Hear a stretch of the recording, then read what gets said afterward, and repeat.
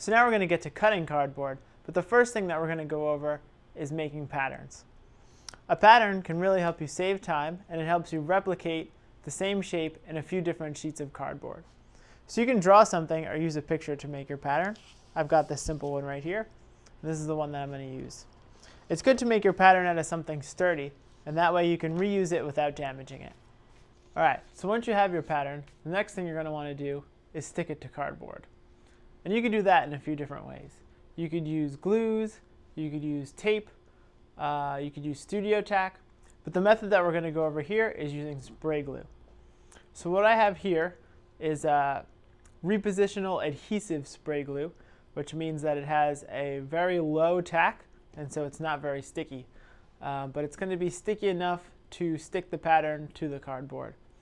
But we'll also have the ability to remove the pattern from the cardboard without leaving a lot of residue on the cardboard.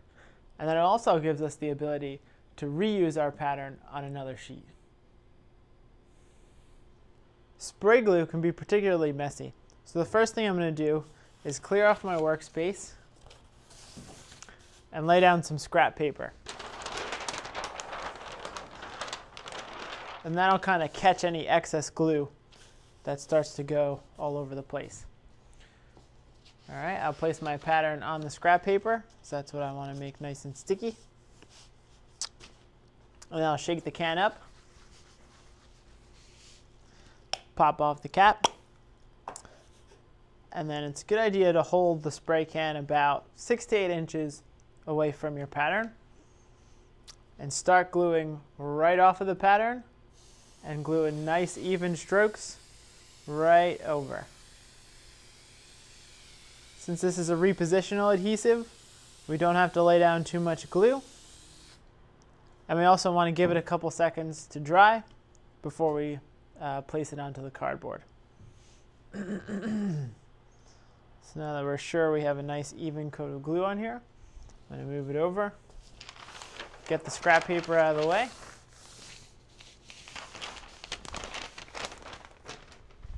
And then the last thing to do is to go ahead and stick it on your cardboard.